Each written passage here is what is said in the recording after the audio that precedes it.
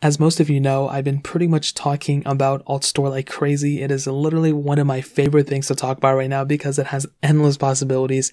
And you may have just been following one of my tutorials or somebody else's, and you may have seen your phone randomly give you that pop-up of saying, it couldn't find the AltStore, couldn't find the AltServer, whatever that specific term thing is they come up with. And this is actually a really, really easy fix. But all you want to do is determine whether you're around your computer that you have access to or not. If you're away from your specific device that has the AltStore installed into it, this could be the problem, because if you don't have access to that computer and if you don't have AltStore running on it and the Mail app open, then you're not actually going to be able to go and actually install those apps without actually having access to that computer and knowing that the AltServer and the AltStore app and the Mail app are open. So that's the very first thing. And you may have even left your computer and your computer may have even restarted and you may have not even known it and the AltStore is still not running. So these are little tiny things basically to kind of combine into the main issue that just means your AltStore is just not running on your computer. So that's the very first thing you need to fix. If your AltStore is running, it may not be connected to the Wi-Fi. That's the next thing. You want to make sure that your computer that you're actually having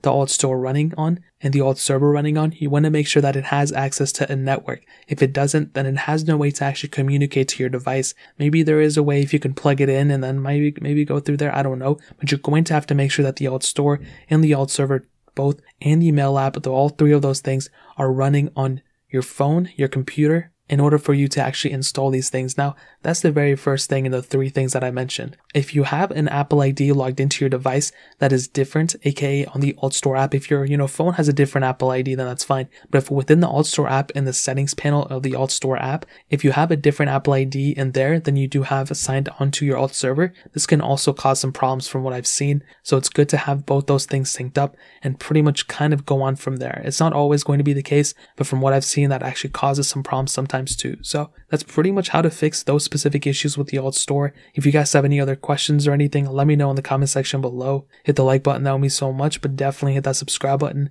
Every single subscriber that we get really does count. So it means so much if you guys can hit that. Also check out the other links down in the description as well. My Twitter, my Instagram, my other channels.